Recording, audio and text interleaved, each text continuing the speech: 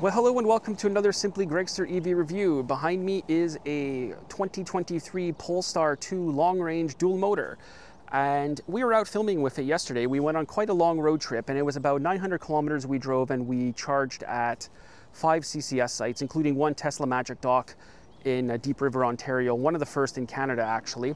And I'm always reading in the media here that you can't bring an EV on a road trip unless you have a Tesla because there's nowhere to charge it.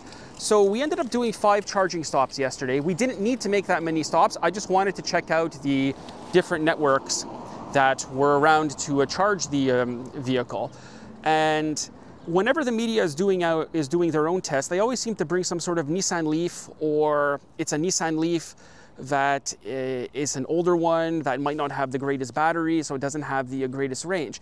But this one here is actually a proper car. This is something that someone would actually buy. Peak charging, 150, 155 kilowatts, quite a large battery in it, 78 kilowatt hour battery. So we're going to use some footage from what we filmed on that trip in this video, and we're just going to break it down. I'll be up in my office. We'll be breaking down the different charging stops and the providers. So sit back, relax, enjoy, and let's try to get rid of some of those myths.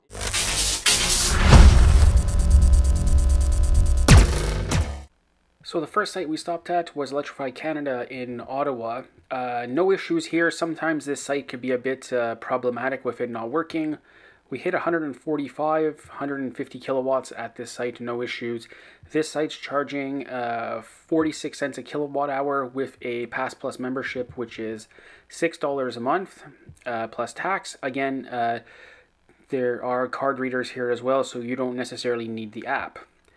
Next up is the Tesla Supercharger Magic Dock in Deep River, Ontario. We did a whole video on this site, including the drive out there and the scene previously.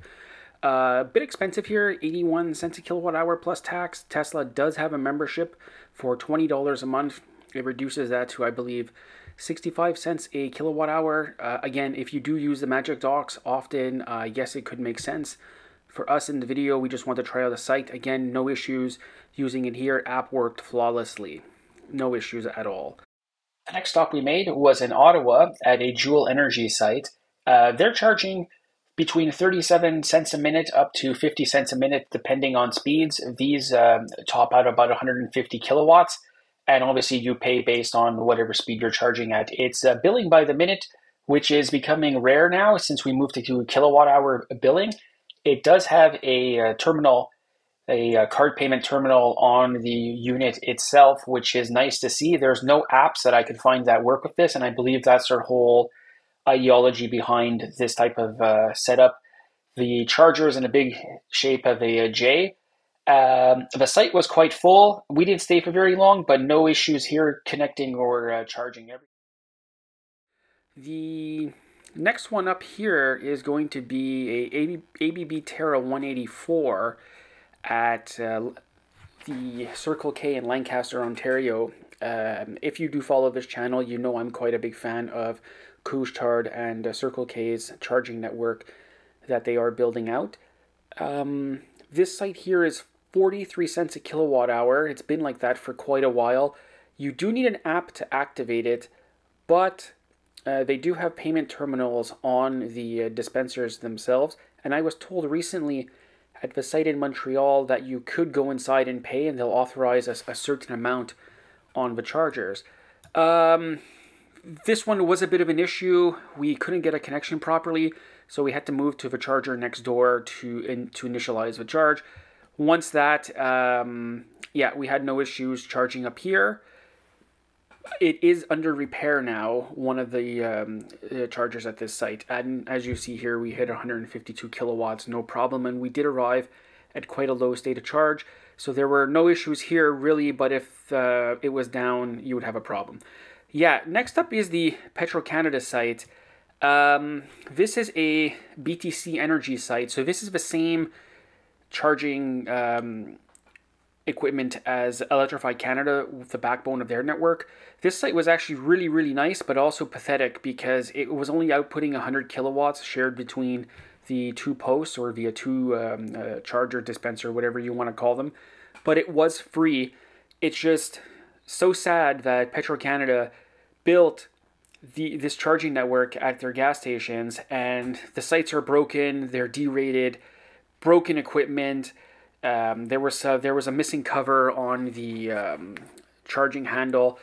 Again, it was free, but it was maxed out at 50 kilowatts, and if someone else plugs into you, then it lowers it even more, so it creates more of an issue. But again, no issues initiating a charge. It did work, so I have to give them that. And coming up here as a summary, we drove 829.2 kilometers that day. We charged 5 times. Like as I said, we didn't have to charge 5 times. We just did it for the sake of the video and information gathering. But yeah, there were no real issues charging. That site in Lancaster and the Petro-Canada one were the only broken ones, I could say. Well, broken, but they still ended up working. So there you have it. We did the 5 rapid chargers on that road trip. We did leave home at 100% state of charge. I didn't mention that. I should have. Charged up from 68% to 100% overnight. Electricity here is, I would say, around 8 to 10 cents a kilowatt hour. I haven't really noticed any differences in our electricity bill throughout the course of the billing cycle, which I believe is every 60 days or 65 days, something like that. Anyways, yeah, only issue was maybe that Couche-Tard, Circle K, ABB Terra 184 that broke.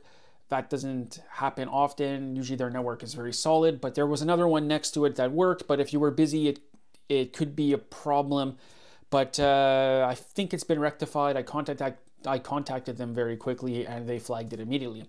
And today, Tesla opened up these superchargers for Ford. That's plug and charge. So basically, click in the Tesla supercharger cable into the adapter, plug it into your Ford vehicle, and it will charge right away, and then bill your account later on. That's what we're doing going forward. It's just going to be plug and charge, and maybe we're going to see more card readers on the dispensers, chargers, whatever you want to call them. Because right now you need a lot of apps, and that's really annoying, that you continually have to load money onto these apps, and then every time you get low, it tops up $25 or $50, depending what the minimum amount is. So then you have $200 or $300 floating across 5 or 6 different apps, and one you might use more often than the other. So that's probably going to come to an end once they figure out the payment terminal issues. Electrify Canada, they do work. Couche-Tard, Circle K, they have them coming online. They are on the units. They are coming online soon. Circuit Electric, you still app-based. I don't think that's going to change because they have RFID cards associated with your account, and most of the network is RFID card-based or app-based. I don't think that will change for Circuit Electric. We are going to do a video on them shortly. What else can I add to this? Yeah, the most disappointing one was the Petro-Canada site. It did work. I'll give them that. It did work. If I was in my Mini, 50 kilowatts is fine. I wouldn't be complaining because that's the maximum charge rate. But if you roll up there, I don't know, if you roll up there like in the Polestar, for example, that's going to really suck. If you roll up there in any eGMP platform, so EV6, Ioniq 5, Ioniq 5, 6, whatever they are now, yeah, that's going to really suck too. Or anything that charges over 50 kilowatts, that's really going to suck. I mean, great Mini Cooper Electric, Chevy Bolt, Kia Niro maybe. Yeah, anything besides, let's add the Nissan Leaf. Yeah, anything over 50 kilowatts is really going to suck, but it is free. But it seems to be a reoccurring theme with Petro-Canada, is that their sites are all derated or broken or something. So yeah, hope you enjoyed this one. I know I could ramble on a lot, but I just want to get it out there that the videos that you might watch in the media, I don't think they're very representative of what the actual charging space is like in terms of road tripping. I just did a road trip to Toronto in our gas car, unfortunately, and yeah, the charging looked pretty good. I checked it out. Every time I made a stop, it looked pretty good. Yeah, I think there's still a lot of thinking and maybe a bit of planning going on if EV charging on longer trips, but that is getting better. as time goes on. You know, the supercharger networks are opening. You see more and more third parties building their own networks. So yeah, it is getting better. So sometimes these pieces in the media, they don't tell you the full picture from an actual person who owns the car, who has a CCS enabled car, or a Tesla. You always see these weird cases like a degraded Nissan Leaf battery sitting at like 6 bars on 12, and they're going on a 400-kilometer trip. So yeah, just keep that in mind. Keep an open mind about EVs, and hopefully we'll see you out there on the road. Thank you for watching, and again, I apologize that this video ran really long.